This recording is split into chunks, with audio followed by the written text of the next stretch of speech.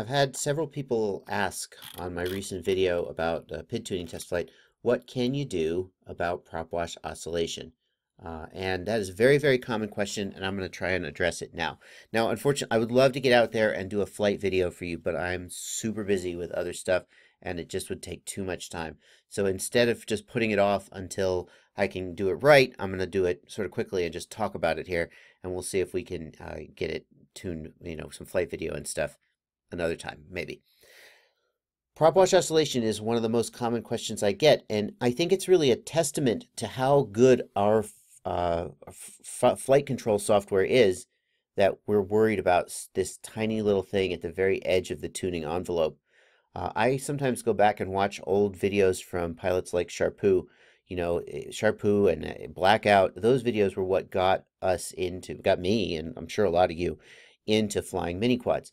And Sharpoo did amazing things for the time. They're still impressive videos even today. But you watch those videos and I just am astounded at how bad it looks like his copter is tuned. Now well, hang on. I'm not saying he's a bad tuner. I'm saying he's an amazing tuner because the flight control software was so much worse back in those days that what he got out of it is extraordinary. But today, not black box, Betaflight, just out of the box with stock PIDs, flies 10 times better than Sharpoo's copter did, a year and a half ago when he had tuned it just to the absolute edge of what was possible. And that's saying a lot. That's saying a lot. And thanks to Boris in large part for pushing that development maniacally. Okay. So what can we do about this thing, this last little thing? Well, I have to tell you, a lot of the time I just say, screw it, I'm just going to go fly, because there is a limit to what your copter is capable of doing with the ESCs it's got. Is a big part of it. The ESC's response, the braking and the throttle response of the ESC is a big part of getting rid of prop wash. It's such a rapidly changing scenario that if the ESC can't drive the motor quickly in response to the scenario, it'll get sort of out of sync with the air moving over the prop, and you'll get prop wash. Okay, so there's a limit on what your copter can do with its physical hardware, and there's a limit what your flight control software can do. So as we have moved from 1 kilohertz to 2 kilohertz to 4 kilohertz now to 8 kilohertz, it seems like it has made more copters able to have less prop wash. But some copters will never completely get rid of the prop wash. So if you're trying to get rid of the prop wash and nothing you're doing is working, you may just have to live with it.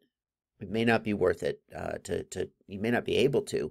And if you are able to, it may take a lot of work and a lot of experimentation to get rid of it.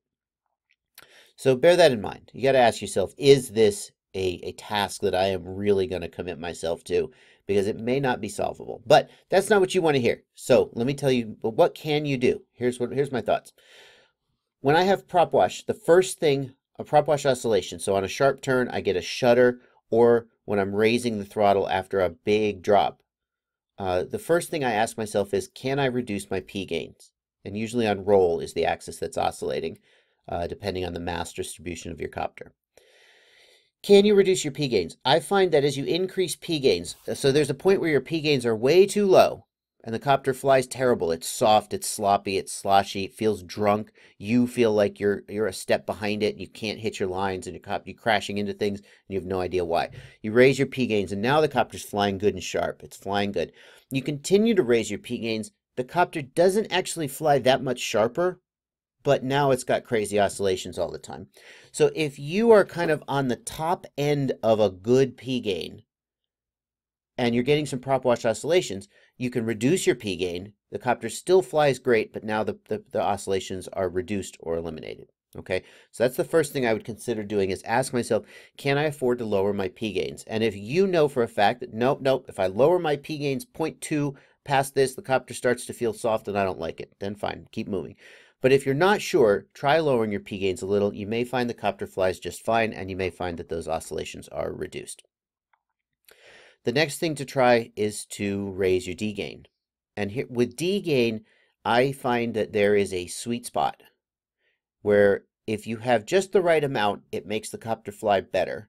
But if you have too much, it makes the copter fly worse. And if you have not enough, it makes the copter fly worse. So the trick with D-gain is, number one, you got to find that sweet spot. If the copter's flying bad, you may not really be sure if you're too low or too high. And you just gotta play optometrist. Is this better or worse? Better or worse? A or B, right? You just gotta try one change, go fly, see if it's better. Try a different change, go fly, see if it's better. The other thing is that as you change your D gain, your optimal P gain will change. So you may find that as you increase your D gain, you need to raise or lower your P gain to get everything settled back into its sweet spot. It shouldn't be radical changes, but it may be there. So raised D gain helps eliminate prop wash. Part of the challenge is that with many copters, to get the D gain to the point where the prop wash is optimally controlled, the D term is too active because of the noise in the copter, and therefore you end up with the prop wash is controlled, but then you have these other bad flight characteristics resulting from excess D gain and hyperactive D term. One thing that I would suggest that you try if you're in that situation is try vibration dampening on your flight control board. And you're going to, this is something now, I've a recent convert. I guess you're going to hear me proselytizing a lot. Maybe you'll get sick of hearing it. But so many of our copters fly very well without any vibration dampening because the noise is below a level that the PID controller can handle with its filtering and so on and so on.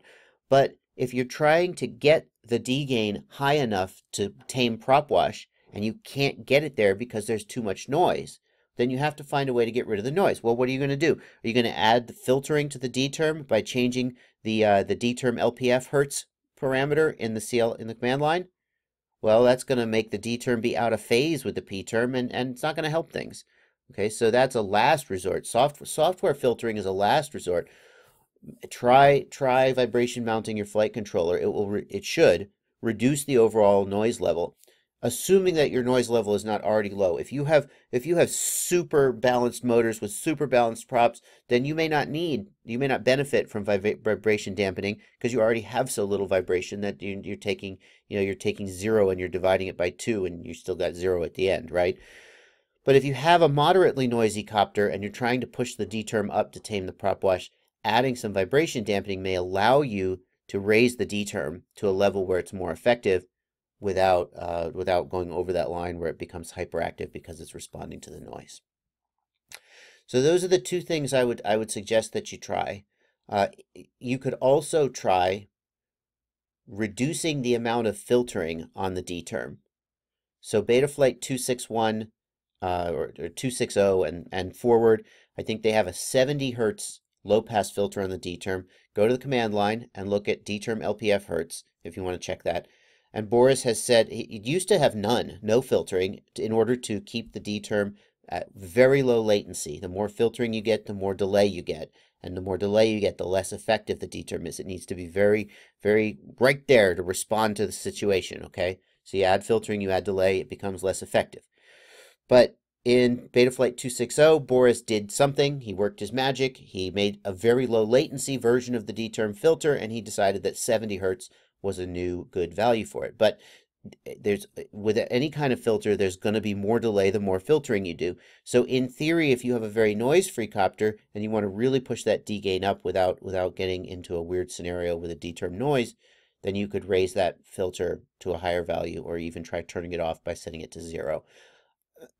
But the other thing you could try is making sure that you have just absolute top-notch ESCs with fantastic braking and great response. If you're not flying the best ESCs, like a really good ESC with a hardware gate driver, and great braking and so on, then you're going to have a hard time tuning that stuff out. So that's what I would say is play with those things. Reduce P gain. If the copter still flies good, you should get better. Raise D gain, but watch for signs of excess noise. If you get signs of excess noise, then try vibration mounting your flight controller to help with that. Great ESCs. And one last thing, if you get oscillation when you first raise the throttle from idle, then you may want to increase min throttle. Increasing min throttle will help the motors spin up more smoothly. All right, that's it for that. Thanks for watching. Happy flying.